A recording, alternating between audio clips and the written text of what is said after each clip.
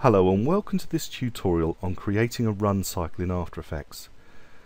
I'd recently finished a tutorial on parenting in After Effects, and when I thought, well, I might as well finish parenting up the model and then I can demonstrate how to do a run cycle. So this item is completely parented up, so if I select the body layer and move it, you'll see that everything moves with it. So I've done all the parenting work on this, and if you want to see how to do that, then you need to go and see the After Effects Basics 16, which deals with parenting in After Effects. But this item is fully parented. I've moved all the anchor points to the appropriate place so that everything moves properly. Now the only animation that I have got on this particular item are the eyes, so if I push the spacebar you'll see that they move side to side, but that is the only animation. Now what we want to do is create a run cycle. Now to create a run cycle we are going to have the item running on the spot. Now there is a reason for this, because what we're going to do is take this composition at the end and we're going to pre-compose it and put it into another composition which we are then going to move across the screen. So if this item is running on the spot and we've got a really convincing run cycle, and then we then take the pre-composition and then move all of that across the screen, it will look like the item is actually running across the screen. It's much harder to even think about doing a run cycle when you want the item to actually be moving as the legs hit the ground. So what we're going to do is make it run on the spot, make it look convincing, and then we can pre-compose and move it to another composition to make the whole thing look like it is actually running. I'm not going to do everything because there isn't time, so I'm not going to bother with the arms. I'm just going to do the legs and possibly do the body bounce. Okay, so let's look at the legs. I've got two legs. If I click here on leg 1, you can see that that's this leg over here, and leg 2 is this leg over here. And what I want you to see is that the hips, or the actual anchor points for the two, are different. Because when you run, the leg that's coming forward has got the hips pushed up and forwards, and the leg that's going back has got the hips pushed back and down. And to make a run cycle actually convincing, we need to bring in that kind of hip movement to our legs. So our front leg, which is leg 1, has got its anchor point higher and forward, and leg 2 has got its anchor point lower and further back. And when we run and this leg comes forward and this leg comes backwards, we need to bear in mind that we need to change the position of this leg and not just the rotation. So that is why on leg 1 and leg 2 I've actually got position as well as rotation open. But whereas for the shin, which is this area here, I've just got rotation open, and also for the foot I've just got rotation open. But the legs have got both position and rotation because we are actually going to be changing the position to reflect the movement of the hip. Okay, so we're ready to start animation. The first question we need to ask ourselves is, how long is this run cycle step to step going to take? In other words, from the position where this leg is forward and this leg is fully back to the position where they've crossed over and then come back again, how long will that take? Well, actually, seeing we're going to use an expression, it really doesn't matter that much. So let's say for arguments that we think a complete run cycle with this leg forward, going backwards and all the way forward again, is going to take 2 seconds. So let's move our work area bar to 2 seconds and zoom in with this item at the top. So we've got the zoom bar pulling it in so we can clearly see our 2 seconds. There we go. So what we need to do is create our starting keyframes. Now we're in the right place to start off with. We've set the whole thing up so we can hit the stopwatch for each of these properties. So leg 1, position and rotation, shin 1, rotation, foot 1, rotation, leg 2, the same. Just go through and all those keyframes are created. Now it's very important that when we do a run cycle that it is seamless, that there aren't any jerks, that we've actually got our animation to loop perfectly. Now to be able to make it loop perfectly, we really need to copy these keyframes to the end point. So if we go to the 2 second point where our run cycle will have completed, we need to make sure that these keyframes are duplicated at this point. So if we select those 2 keyframes and we do either edit copy and edit paste, or Control or Command C and Control or Command V. So Control C for me, and if I hit Control V it will copy it where the current time indicator is. Alternatively, you can go down and use the add and remove keyframe function and just click that and it will put it wherever your current time indicator is, which is exactly what I'm going to do. So there we go, all my keyframes are created. Nothing's happened because these keyframes are the same as these keyframes, but we know that this point is going to be the same as this point, so therefore it will loop seamlessly. Now the first thing we need to do is think about the actual point where this leg is fully forward and this leg is fully backward, so that will be the midpoint. So we take our current time indicator and put it at 1 second, and then we need to animate this leg fully back with the hip, remember, coming back and down, and this leg fully forward with the hip coming up and forward.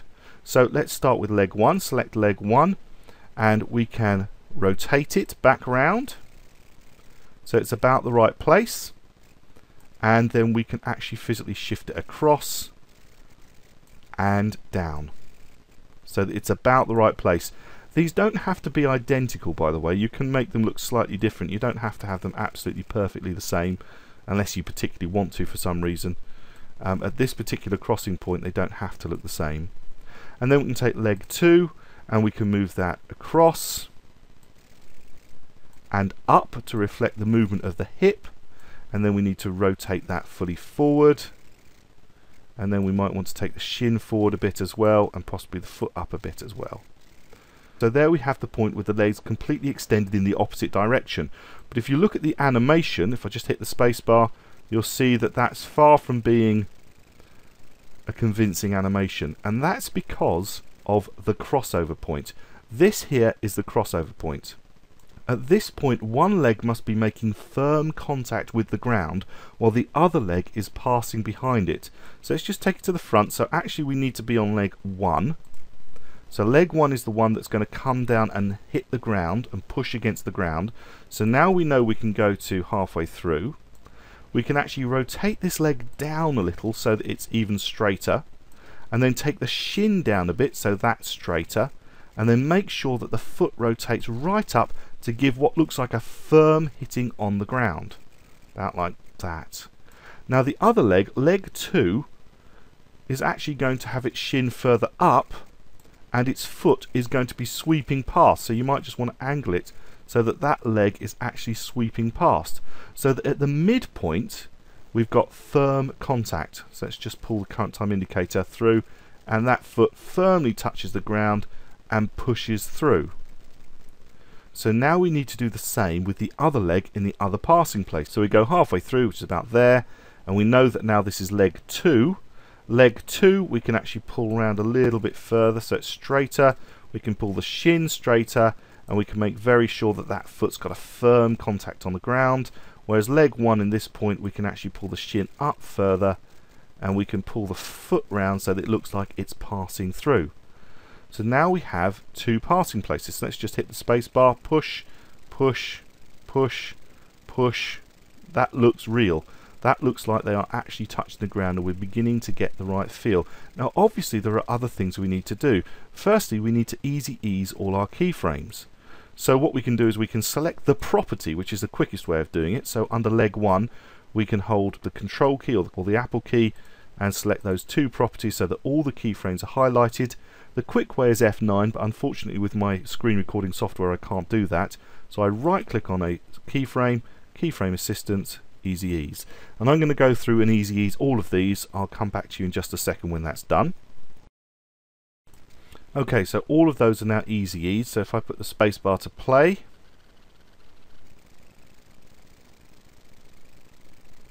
we're beginning to get something that looks a little bit more like a proper run, with the feet actually making very good contact in the middle. Now this might all be happening just that little bit too slowly, but we'll deal with that a bit later on. The only other thing that I might want to add to this is what I call body bounce, because when the body runs it bounces up and down as the legs hit. So it will be up at this point, so let's go and find the body layer.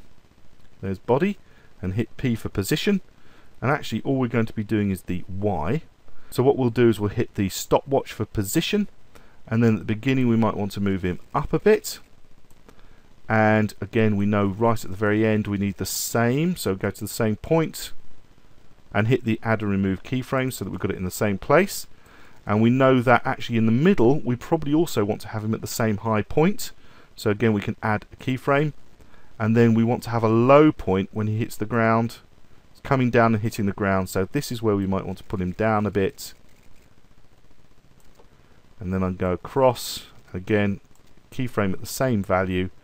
And this time with that keyframe actually selected, I'm going to go Control or Command C, Control or Command V to edit and paste. And now we can have a little look and see what we've got.